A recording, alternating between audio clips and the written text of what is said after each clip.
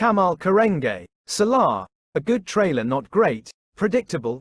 Vertical ellipsis SALAAR CEASEFIRE trailer review latest update. The Salaar trailer has dropped, and it's a mixed bag.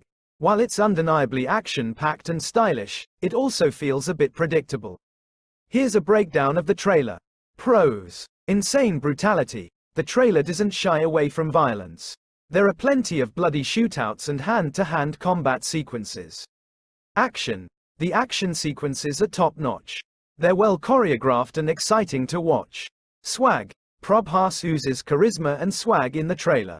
He's definitely believable as a larger-than-life hero. Cinematic rollercoaster. The trailer is a visual feast. It's filled with stunning visuals and special effects. Cons. Predictable. The plot seems pretty straightforward.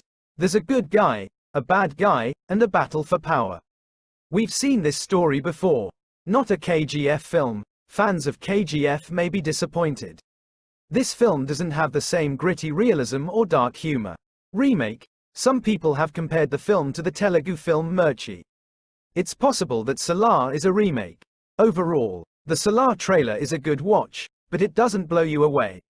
If you're a fan of Prabhas or action movies, you'll probably enjoy it. But if you're looking for something original and groundbreaking, you may be disappointed. Here are some of the latest updates on the film. The film is scheduled to release on September 28, 2024.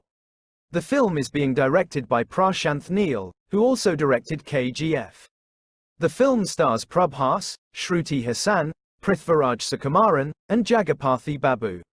I will continue to update this post with more information as it becomes available.